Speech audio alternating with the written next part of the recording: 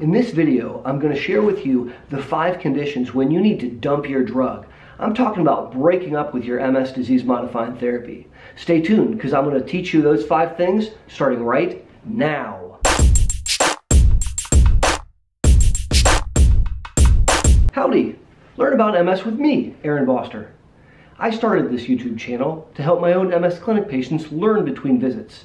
And it's my hope that through these videos, I can help you learn too. Today's topic, when to break up with your MS medicine. I'm talking about the disease-modifying therapy. When do you need to break up with it? You see, I think about these medicines as dating. You're not getting married to your disease-modifying therapy, you're dating your disease-modifying therapy. And as long as that DMT treats you right, they're a good dancer, they're a good kisser, they get along great with your family, everything's going well, super. But if that DMT misbehaves, we're going to have to break up with it. And we're going to have to delete it out of our cell phone, and we're going to have to unfriend it on Facebook, and we're going to have to explain that, hey look, you're going through some personal things, it's not them, it's you, and then you'll call them back, and then you never call. I want you to know when it's appropriate to think about dumping your disease-modifying therapy. And really, it boils down to 5 cases. The first one is if you have an MS clinical attack while taking a disease-modifying therapy. I'm not saying you have to switch, I'm just suggesting that you talk about whether or not that drug is failing you and whether you need to make a change. Likewise, if you have a new spot on your MRI while taking a therapy, that's also a form of breakthrough disease activity, and it means to me the same thing as an attack. The disease-modifying therapy might not be doing everything we want it to be doing.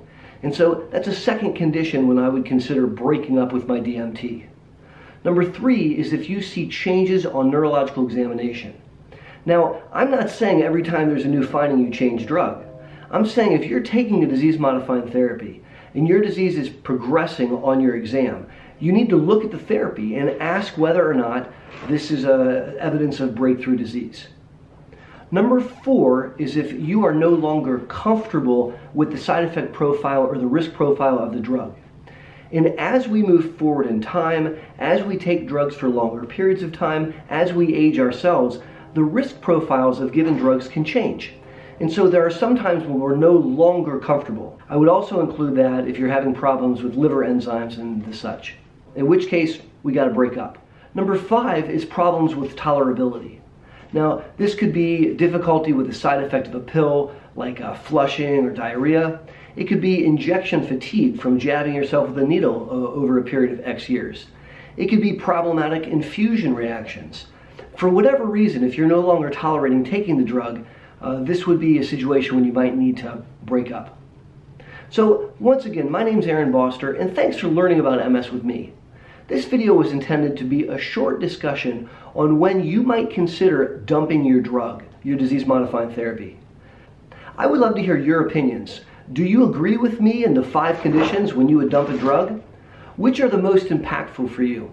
Please leave your comments down below. Also, if you'd like to hear more content like this, please consider subscribing to the channel. Until my next video, take care.